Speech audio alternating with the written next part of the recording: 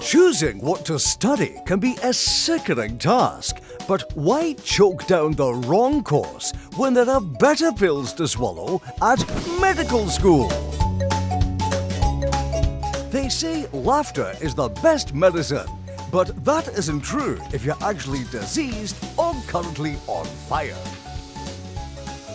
Each day, dozens of 2 Point citizens trust the county's medical campuses for their healthcare, citing fantastic reasons such as medical emergency, impending death, and low prices.